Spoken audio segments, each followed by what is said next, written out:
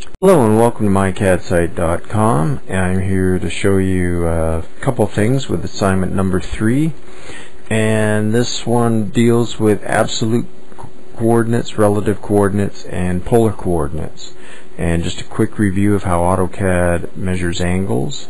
0 degrees is always out to your right or to the east, and then we measure counterclockwise with an increasing number, going from 0 to 90 to 180 and to 270 degrees. You can also go clockwise, but in a negative fashion, so 270 is the same as negative 90 degrees. And by the same token, 180 degrees will always be the same, but 90 degrees, if you're going clockwise, would be negative 270 degrees. So it's positive and negative is clockwise, and you always need to review these. So without further ado, we'll continue drawing the assignment, starting with an absolute point of 1, 1. That's 1 up in the X and 1 over in the Y, and then going over to another absolute point of 4.1, 1, and up to the third absolute point of 4.5, 2.2. Next we go into relative coordinates of 2.3 in the X direction, 0 in the Y, and now we have to figure out an angle. So it's 150 degrees, but that's based off of the 180 degree line shown right here, and I come back 150 degrees. So that leaves me with a difference of 30 degrees if I was to start at the 0 angle.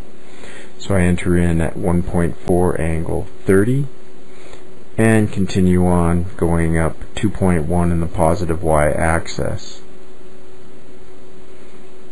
Now for the next angle, I can start at the line I'm already at, which is at 270 degrees, and go around clockwise to 150. So if I take 270 minus 150, I'm going to be left with 120 degrees based off my 0 angle. So I'll enter that in at 1.6 at 120 degrees and press enter, and go to my next point, which is 1.3 in the negative x-axis, and then next line is negative 1.4 in the y-axis, so going straight down.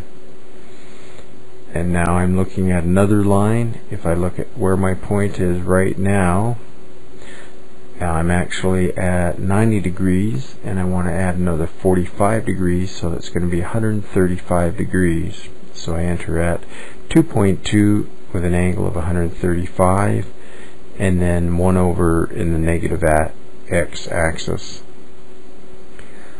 And just finishing out the design, I'm at 45, which is added to 180, and that gives me the line of at 1.5 at 135, which takes me to one of the last points I'm drawing, which is negative 1 in the x-axis. And now I've got an angle based off of 0, negative 60 degrees for a 2.3 unit line long.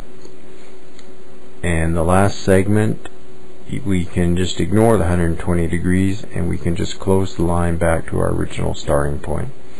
So there you have it, a lot of good practice on entering coordinates in AutoCAD. Thanks for watching. Bye.